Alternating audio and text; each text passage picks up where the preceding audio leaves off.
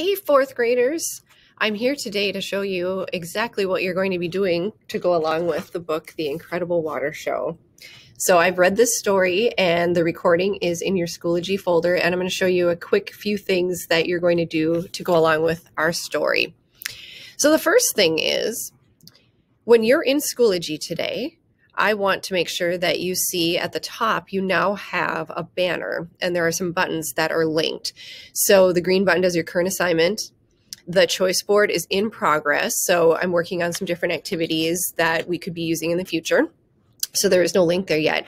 I do have the virtual library up and running, and there's a virtual library shelf, and there are currently 5 titles on the library shelf. That includes The Incredible Water Show.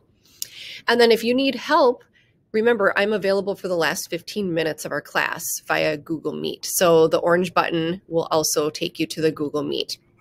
And right now we don't have any old assignments in distance learning, but I will make that link available as soon as we do have assignments that fit into that group.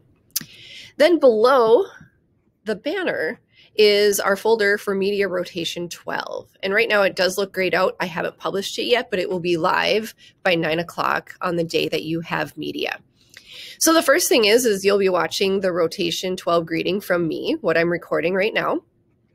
The next part is the read aloud and for the Incredible Water Show. So I have a page here with the read aloud, and then there is also another book that gives you a ton of ideas for adjectives if you need some help and a refresher, or just lots of adjectives and a fun rhyming story. And then I also talk about what you need to do for the adjective list. So I'll show you that really quickly here. So that will open these slides right here. And going right to the top, I'm talking about what story we're reading today. It's a great performance by the Tower Hill Players from Webster School. And this book is written and illustrated by a Minnesota author, Deborah Fraser. She really does a great job describing the water cycle in a theatrical performance. On the second slide, you'll see that it's pointing you to go to your assignment to work on adjectives.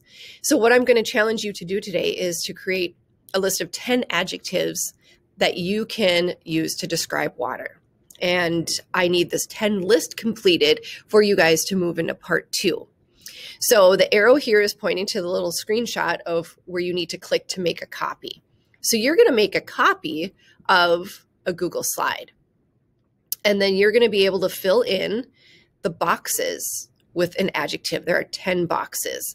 And then I want to make sure that you follow the directions to download your slide as a JPEG. We've done that before with our Build a Pumpkin assignment. So make sure you follow those directions closely in the assignment that you'll be turning in for me. So the last thing in your folder is the 10 adjective slide. I remind you to turn it in as a JPEG, and the directions will be there when you open that assignment.